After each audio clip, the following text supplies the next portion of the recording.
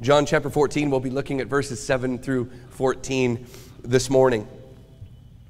It's pretty common for sons to resemble their fathers, to be like their fathers.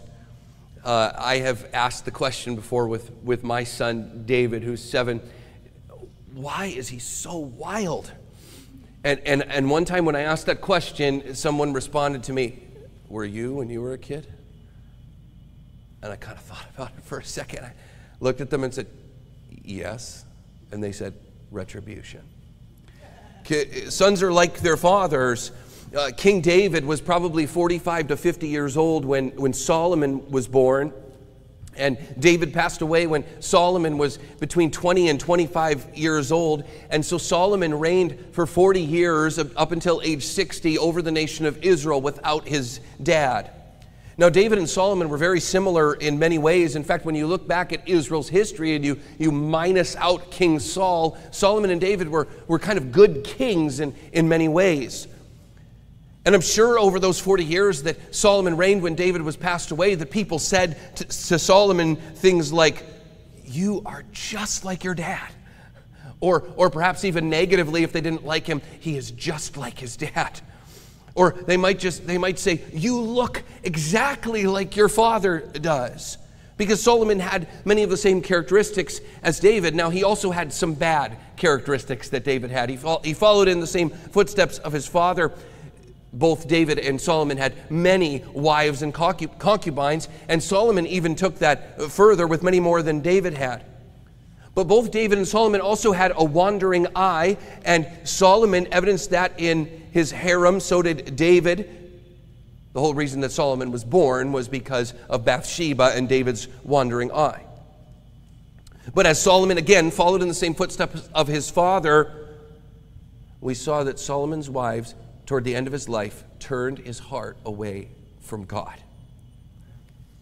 But listen, Solomon was only representative of his dad in a very small way. Like, I represent my father. And those of you who know me and my father, you might say something to me like, wow, you guys are very similar. Sometimes my sisters joke and quip with me that I have the same idiosyncrasies as my dad when I'm preaching, and they smile because they'll see some of the same characteristics. But my dad and I are separate beings. Solomon and David were separate beings. Solomon could reveal his father in some ways. In some ways, you could see David in Solomon. But listen, if you want to know King David, you have to meet him. If you want to know my dad, you can't come to me. You have to go to my dad. We are not one in the same. And today, Philip, in John 14, wants to know Jesus' dad. He wants to catch a glimpse of Jesus' dad. But why? Why does Philip want this? Because Jesus has announced that he's going away. He's leaving. And that causes great fear in the hearts of the disciples. All these 3 years we've been following you, and we're sitting here in this upper room, knowing, as Thomas said before they came to Bethany to heal Lazarus just a few weeks prior, that we're going to our death sentence. And now, instead of leading us gloriously into battle, you're going to leave and leave us 11 people here to die at the hands of the Jews. And so there's fear in their hearts, and Jesus is trying to calm their fear. And so Thomas, he had asked in our last sermon, well, can you tell us the way to the place that you're going? Jesus said, I'm going to the Father's house. Thomas says, well, show us the way. Jesus said, it's through me. I am the way, the truth, and the life. And no man comes to the Father but by me.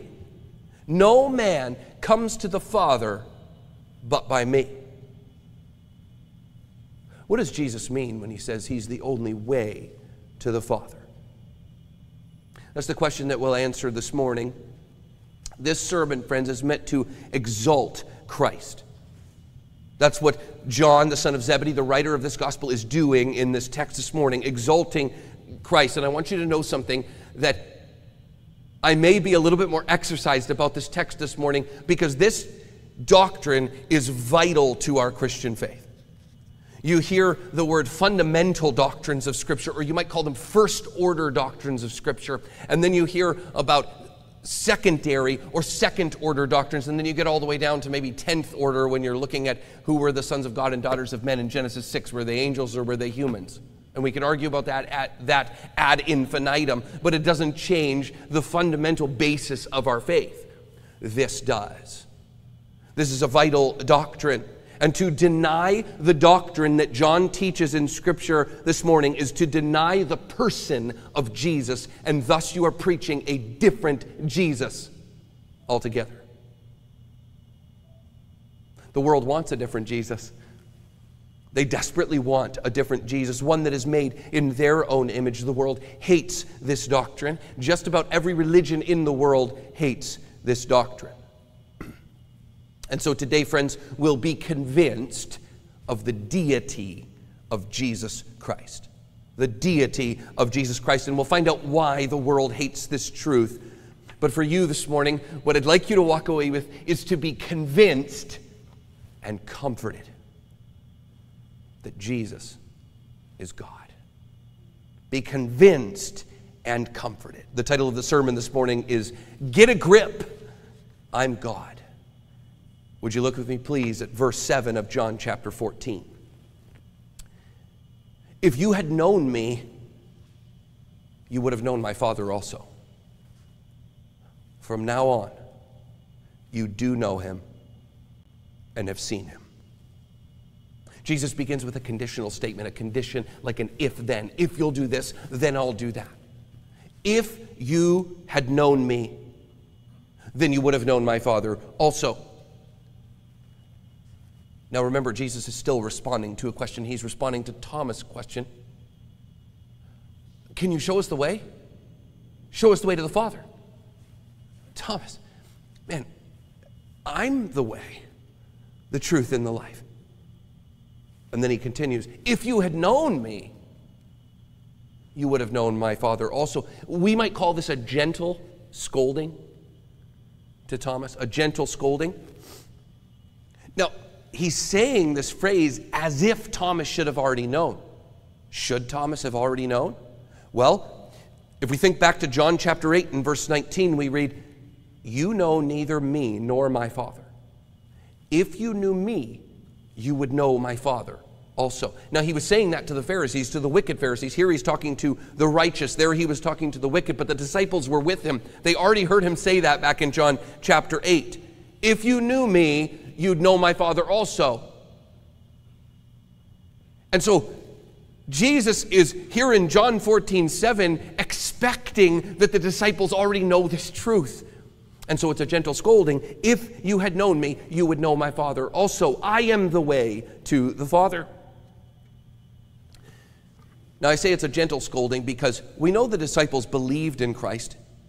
In the revelation that they did receive of him, they believed in him. They claimed that he was the Holy One of God. They claimed that he was teacher and Lord. In John 6:69 we read, and we have believed and have come to know that you are the Holy One of God. And so they believed that he was the Messiah. In John chapter 13 and verse 13 we read, you call me teacher and Lord, and you are right, for so I am. And so they had a partial recognition of who Jesus was. A partial recognition. Like they mostly understood who Jesus was, but not fully. I don't think Jesus is saying that they're unbelievers here because of the next phrase there in verse 7, from now on. From now on, you do know him and have seen him. And so Jesus does something for the disciples here that he didn't do for the Pharisees in John 8. In John 8, he blinded their eyes, deafened their ears, and he wouldn't allow them to see who he was. Not so with the disciples. He says the same thing to the disciples that he did the Pharisees. If you had known me, you would have known my Father also. But then he follows it up with, and from now on, you have known him and seen him. Now they will understand fully, because it is Jesus who can make the Father known. John 1:18, no one has ever seen God, the only God who is at the Father's side. He has made him known. From now on, you have seen him. You know, really, the disciples are going to know in about 3 days. In about 3 days from this time period, Jesus is going to rise from the dead. And then you fast forward 50 days from that, and you arrive at Pentecost, and the Holy Spirit comes upon them. And now it's a look back, not a look forward to a shadow. Now it's a look back to an event where Jesus had died. He had died before 6 p.m. because they didn't have to break his legs. They had taken him down from the cross, and Joseph of Arimathea had buried him in a rich man's tomb, as the prophecy had said. The guard had been placed around the tomb. An earthquake came, the guards fell over, an angel rolled the stone away and came and sat upon the stone. John comes to the tomb the next morning and sees the face cloth lying there folded up next to the grave clothes. And he remembers what Jesus had said and believes. From now on, you do know him and have seen him. What a glorious promise. What a comfort to their troubled hearts, because this is what Jesus is still doing, comforting their troubled hearts. Quick Greek lesson. If you read there, from now on, you know him and have seen him, have seen him. Now that's past tense, right? Like it's already happened. You have seen. In fact, it is past tense, but it's called a perfect past tense, meaning it happened in the past, but it has continuing results. Like if I said to one of you, you have seen me, that means you already saw me at a point in time and are still seeing me. You have seen him. But now comes the big rebuttal. Philip's going to step into the scene, and he doesn't take this phrase as past tense. He thinks Jesus misspoke. He thinks seeing the Father is coming in the future. No, right now. Verse 8. Philip said to him, Lord, show us the Father, and it is enough for us. Now, we have to give Thomas and Peter and Philip some leeway here. They were scared. I think rightfully so in some ways. But here they have Jesus. Jesus. Can you imagine having Jesus with you? Here they have Jesus. But he's not enough for them. He's not enough to calm their troubled hearts. You know what is? The Father.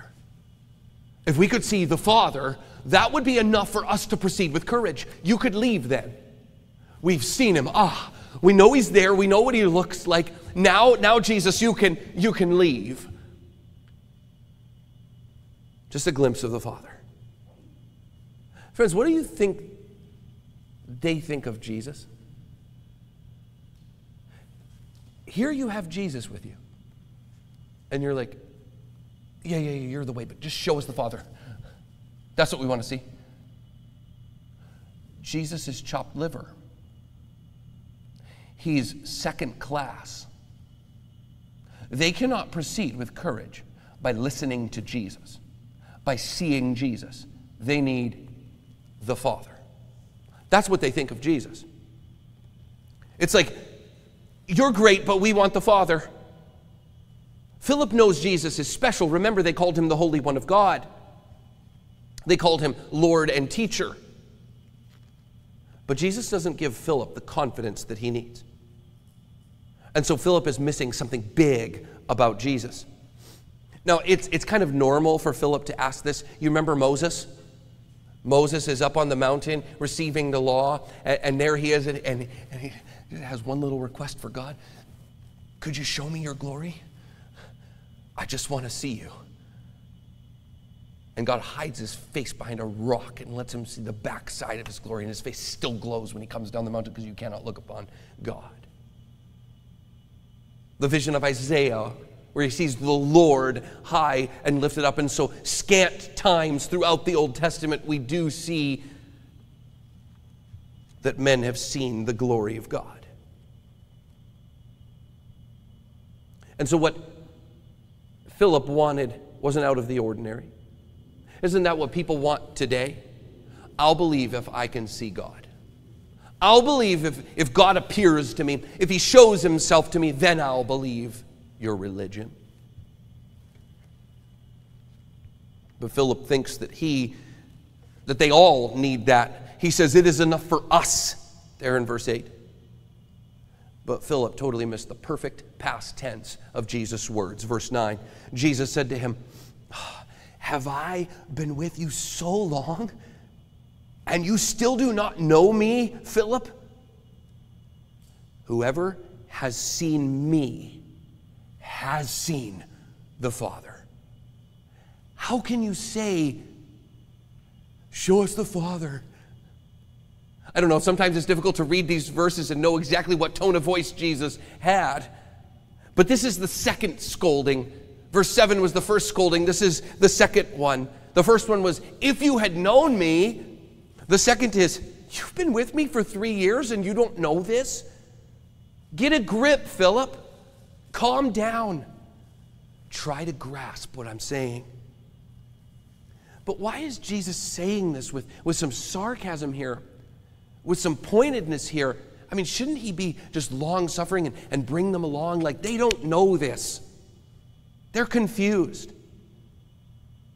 No, Jesus believes that Philip should have known. Why? John 12:45. And whoever sees me sees him who sent me. Oh, so Jesus already said it. Whoever sees me sees him who sent me. The disciples should have known. Folks, this is where verse 9 of John 14 is where this earthly father-son comparison breaks down completely. Because if you've seen Solomon, guess what? You haven't seen David. If you've seen me, you haven't seen my dad. I mean, you might say, that person's just a spitting image of their father, though. You know, Solomon, he had so many of the same characteristics, resemblance, sinful failures. It's like I've already seen David, but guess what? You haven't seen David if you've seen Solomon. Not so with Jesus. Not so with Jesus. They should have known. In John chapter 10 and verse 30, Jesus said, I and the Father are one. If you've seen me, you've seen the Father. Friends, this is the first order doctrine. This is fundamental to who Jesus is. Jesus is God. We read in Colossians 1 and verse 15, He is the image of the invisible God, the firstborn of all creation. We read in Hebrews chapter 1 and verse 3, He is the radiance of the glory of God and the exact imprint of His nature. We read in Colossians 2:9, For in Him, that is in Christ, the whole fullness of deity dwells bodily. Jesus is not a God. He is not merely fully representing God. Friends, Jesus is the exact revelation of the Father in human flesh. So what's his point in verse 9? What's Jesus' point? Philip. You want to catch a glimpse of the Father, do you? I'm the object of your faith. If you've seen me, you've seen the Father. I am the object of your faith. Jesus. Just like he told Thomas, I am the way and the truth and the life. No man comes to the Father but by me. Now remember, Philip's a little confused because he says, I'm the way to the Father. So how is Philip thinking about that? He's thinking about it in human terms. So Philip thinks he knows. Oh, then show me the Father.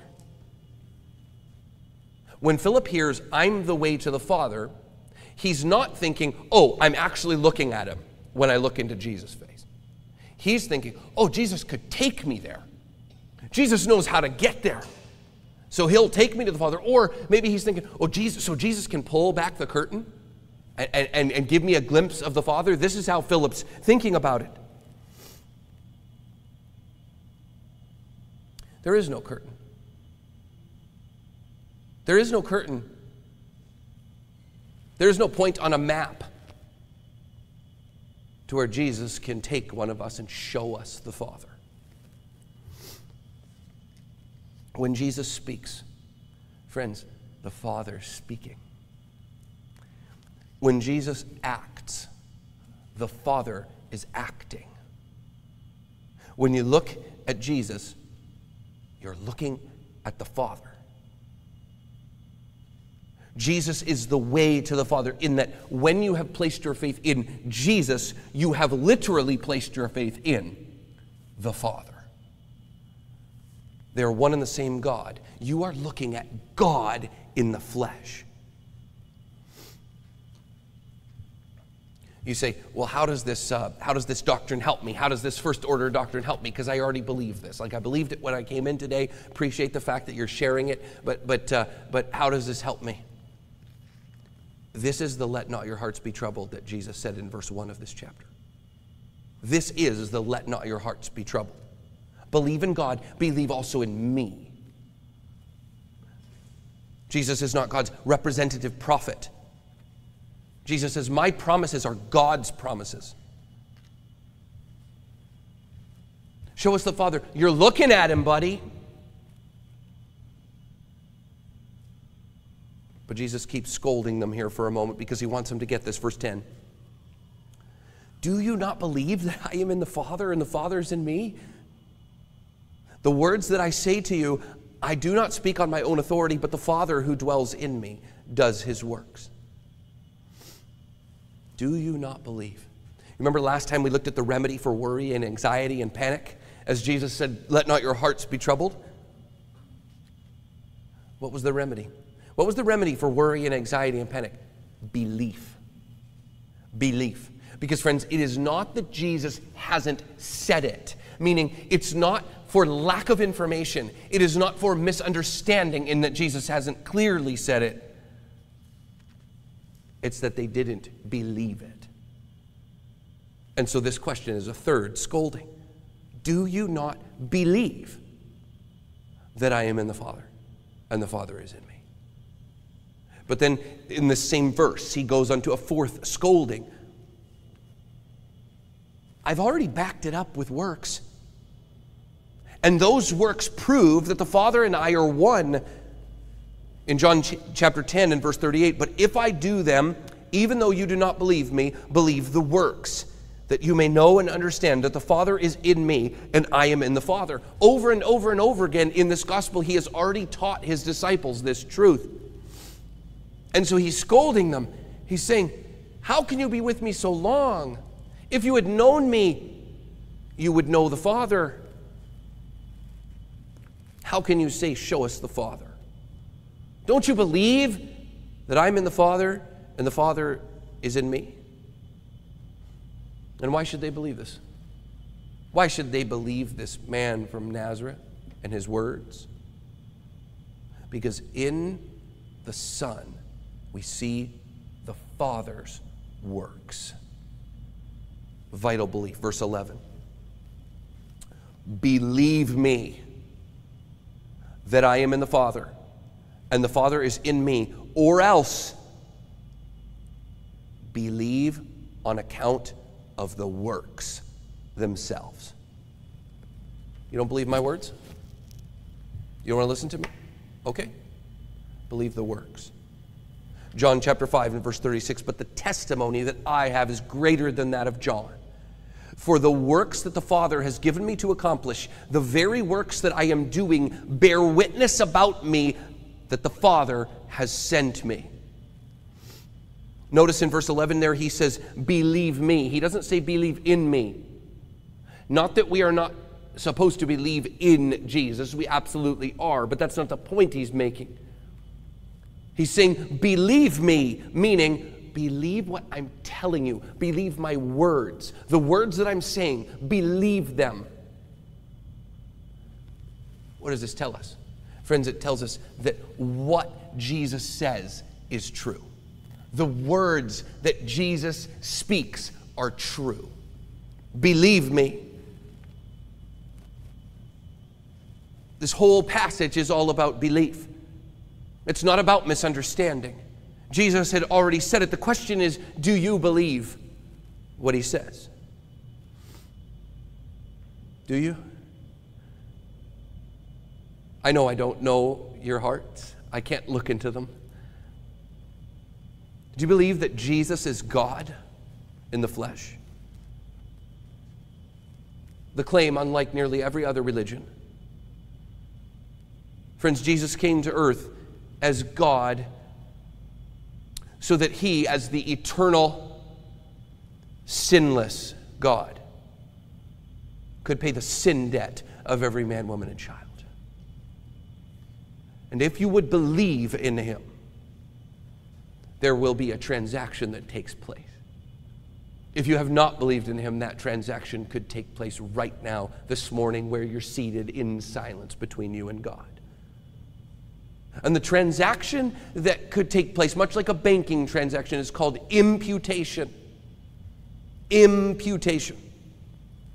And that is where the righteousness of Jesus will be credited to your account. And your unrighteousness is debited out of your account. And it goes on to Christ. It's a swap. It's something that no sinful human being could do for you.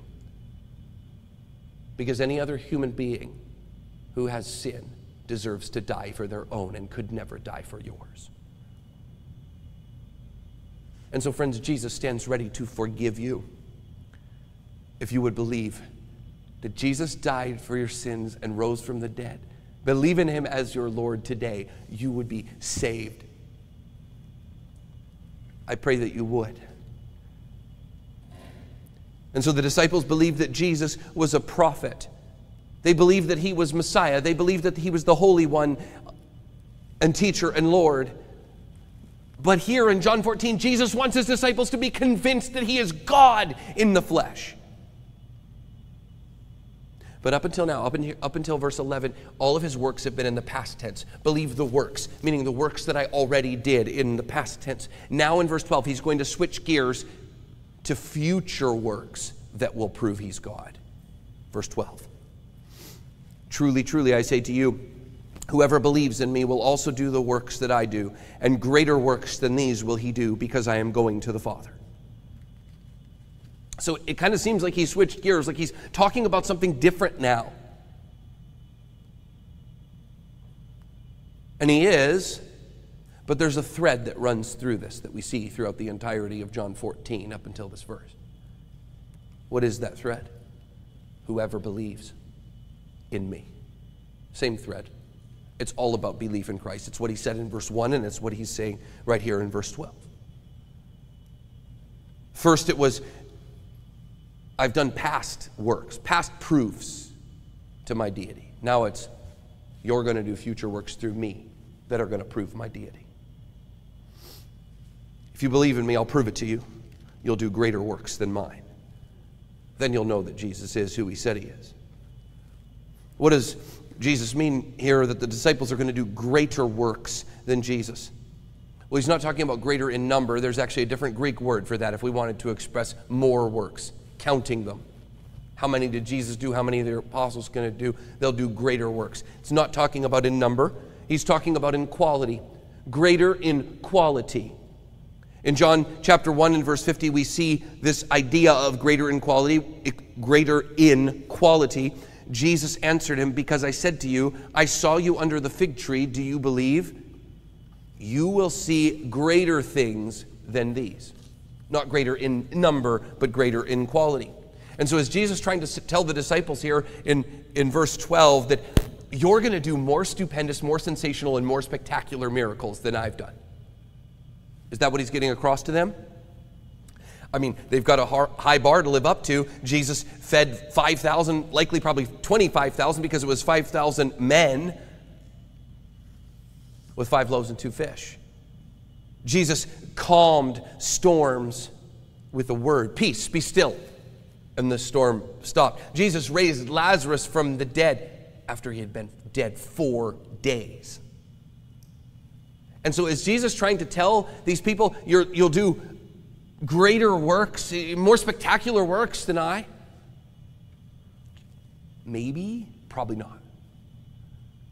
I mean, you say, well, they do get cloven tongues of fire resting over their heads, and they're speaking in like 30 to 50 different languages at one time at Pentecost. That's pretty spectacular. I agree, that's pretty spectacular. And you say, and Peter raised Dorcas from the dead, and Paul raised Eutychus from the dead when he fell out of the window. I mean, I agree that when you look through the book of Acts, you see works that are seemingly on par with what Christ did. But is he trying to teach that the disciples are going to do greater works? Meaning more sensational. Or will they be greater in extent? Will they be greater in, as one writer put it, magnitude? There's one part of verse 12 we missed, we didn't talk about. It's right at the end of verse 12. At the end of verse 12, we receive the cause for the greater works. Look at that. Because I am going to the Father. Greater works than these will he do because I am going to the Father. Why will the works be greater? Because Jesus is leaving. Why is that the cause for the greater works? Well, when we get to chapter 16, we'll still be in the upper room discourse, and you'll find out that Jesus says, I have to leave in order for something to happen. I have to leave in order for the Holy Spirit to come. The Holy Spirit can't come until I leave. And here in verse 12, he says, in greater works than these will he do because I am going to the Father. When the Holy Spirit comes, what happens? What happens on Pentecost when Peter gets up and preaches this amazing sermon? 3,000 people get saved in one shot. And the Jerusalem church has begun. And then you look throughout the book of Acts, and you watch as the apostles go into all the world, and they prove their message by doing signs and wonders, as we read in 2 Corinthians 12:12. The signs of a true apostle were performed among you with utmost patience, with signs and wonders and mighty works. And you watch as the church global begins to form. As Gentiles believe and are baptized, as Samaritans believe and are baptized. And as now they are looking back at the death and resurrection of Jesus, and no more does Jesus have to say, I am the way, the truth, and the life. Now, the apostles are saying it because they have seen it with their eyes as Jesus appeared to 500 eyewitnesses after his resurrection. Jesus only went to Israel, to the lost sheep of Israel. But the apostles go into the world. Furthermore, the works of the apostles can be done all simultaneously as the Holy Spirit can indwell all of them at once. And so Jesus is promising that when I leave, you're going to do future works after the Holy Spirit comes upon you, and they're going to be greater in extent or greater in magnitude than the works that I have done.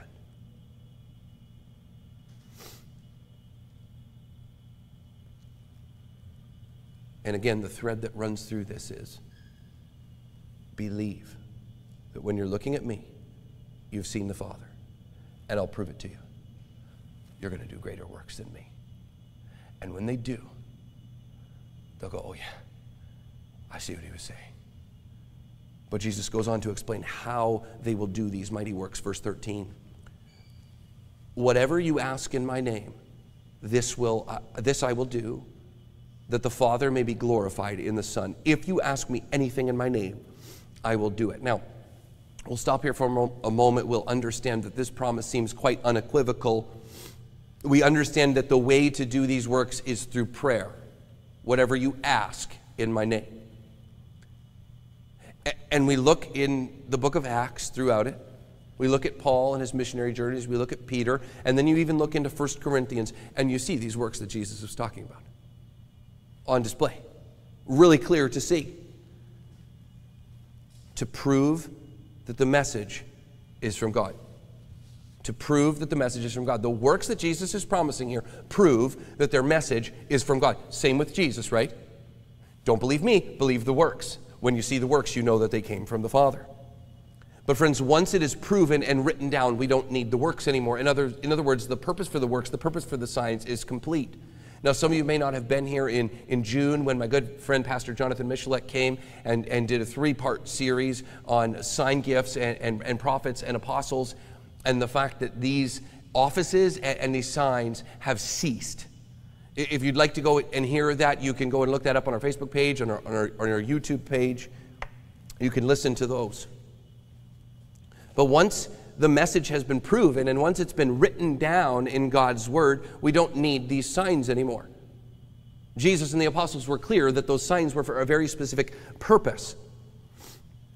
Furthermore, even though verses 13 and 14 seem unequivocal, it doesn't mean Jesus is going to give the disciples anything they ask for. You say, whoa. Sure sounds like it. And people today still teach that he will. You just have enough faith. And I've met some of those people who have deserted the faith because it didn't happen to them. Signs are for proving a message. We see that we're supposed to ask in Jesus' name. What does in Jesus' name mean? Many of you say that after your prayers. I say that at the end of the prayers that I speak to God. Verse 13 and verse 14 say to pray in Jesus' name. Is this a magic formula? If we say in Jesus' name at the end of a prayer, then boom, he gives us what we want. Sure seems like what the verse is trying to say. No, it's not a magic formula. To ask in Jesus' name is to recognize that Jesus is the representative of the Father.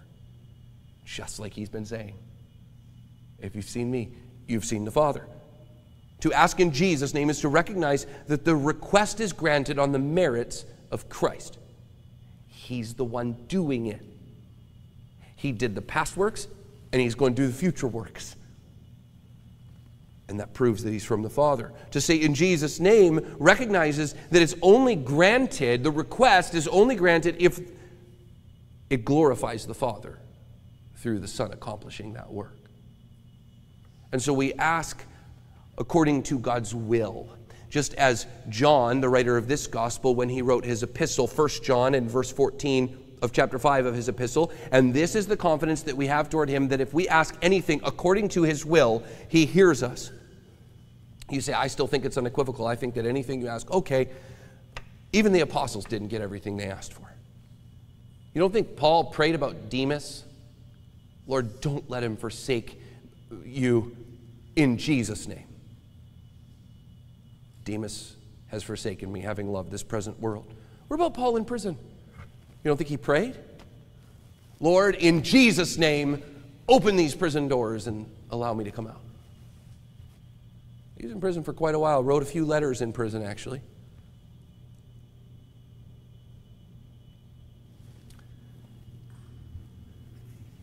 What about Paul's thorn in the flesh? I besought the Lord 3 times that it might depart from me, in Jesus' name. And he said unto me, my grace is sufficient for you, for my strength is made perfect in weakness. And Paul said, oh, most gladly, therefore, will I rather glory in my infirmity, that the power of Christ may rest upon me. Not you said, unequivocally, that if I ask in Jesus' name, you'll give me anything I ask for. What about Paul when he had to escape in a basket? Down a back window, through an alleyway, out the city so he wouldn't die. You don't think he asked in Jesus' name?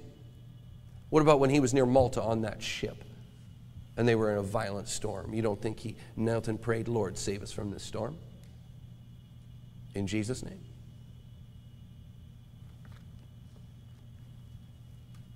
I don't know. All those guys were on their deathbed at one point. But they're all dead. You don't think that they prayed that the Lord would deliver them?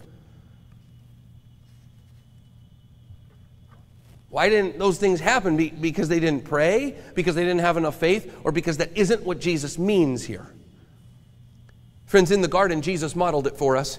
He prayed in Luke 22:42, saying, Father, if you are willing, remove this cup from me. Nevertheless, not my will, but yours be done. Did God the Father remove the cup? No.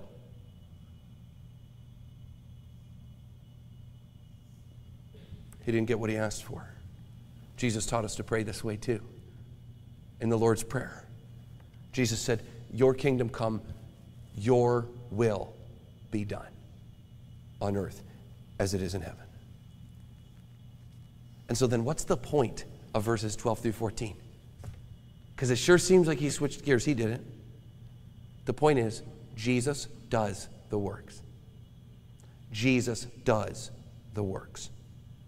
Believe him. He proved it in the past. He proved it in the future. He wrote it down. We're reading it this morning. Jesus does the works. It's all about Jesus' identity. Friends, who promises that the works will be done? Jesus does. Who accomplishes the works? Jesus does. And when the disciples go out into all the world and preach the good news, making disciples, they get it.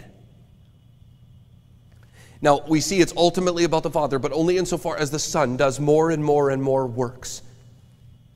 If people believe in the Son, then they will see that the object of their faith is true because they'll do works. That's what it's teaching.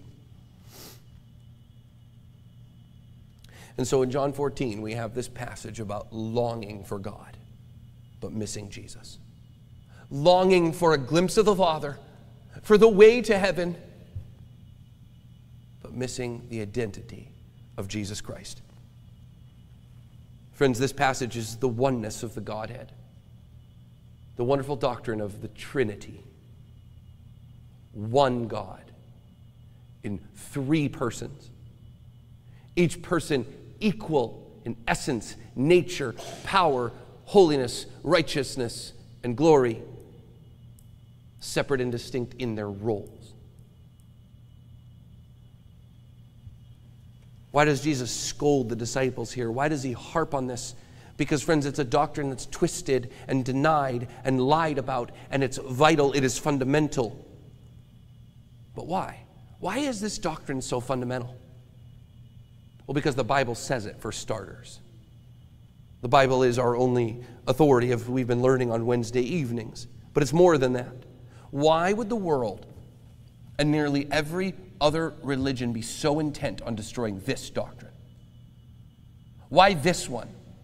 Why is this the one that if you go straight here with any other religion, they want to go everywhere else but here? I'll tell you why.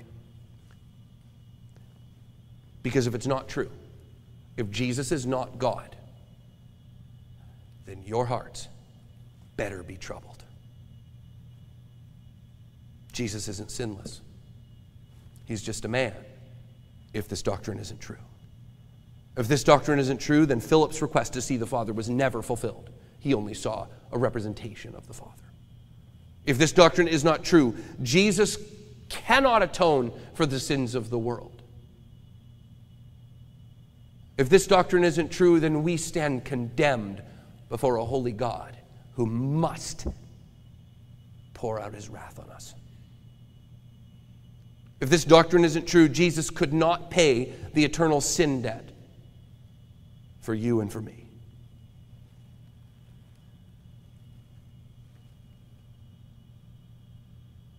And friends, if this doctrine isn't true, there is no other way to the Father. There's no other way.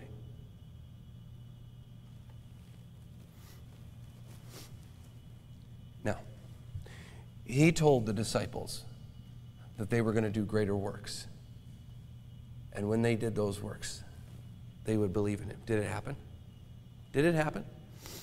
Did the disciples finally get this doctrine? Did Thomas get it? Did Philip get it? Well, do you remember after the resurrection in John chapter 20 and verse 28 when the disciples are hiding out in the upper room? About 3.5 days after John 14 here. And Jesus walks through the walls into the upper room, through closed and locked doors. Just after Thomas said, no, he didn't rise from the dead. I will only believe if I see the nail prints in his hands and his side.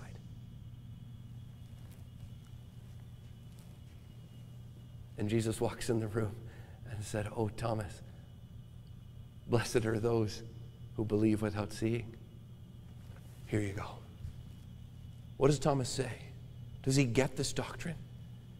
He says, "My Lord and my God." You're looking at him. And so I leave you with this.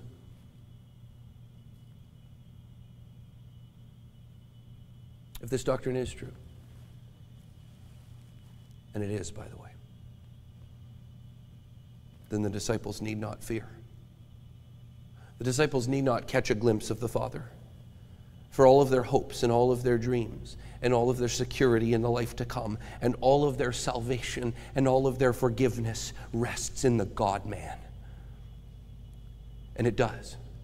Jesus is God. Jesus is our hope. Would you be convinced and comforted by that truth this morning?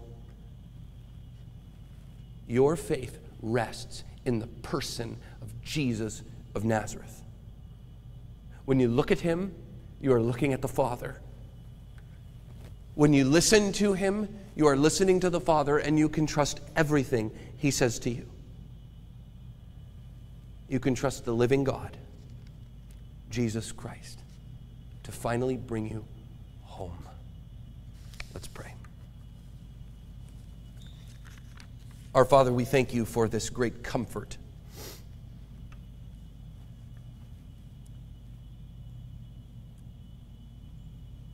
Because though often we look at these doctrines as mere theology classes, they mean something. We thank you that you devised the plan in eternity past that no human being could ever devise nor would ever want to devise, to send your only Son, holy, righteous, and beloved, sharing glory with you in eternity past, to this abysmal, debauched earth to die for your enemies. God, we pray that as a church we would stand convinced of this vital doctrine, but also that as we leave this place this morning, that we would be so comforted, and that our worry and our trouble and our panic hearts, as we face the cares of this world, would be at peace. Because we can place all of our hope and faith in Jesus, who is God in the flesh. We pray in Christ's name. Amen.